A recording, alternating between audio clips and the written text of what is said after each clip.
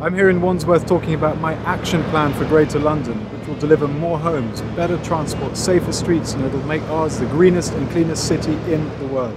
And the choice at this election is so clear. I won't put a penny on council tax over the full 4 years. My Labour rival Sadiq Khan has £3.6 billion of unfunded spending commitments. That means £1,300 more on council tax over the 4 years. The choice is clear. Back me on May the 5th and I'll deliver my action plan for Greater London without putting a penny on council tax, and I'll deliver it by working with government, getting the best possible deal for London.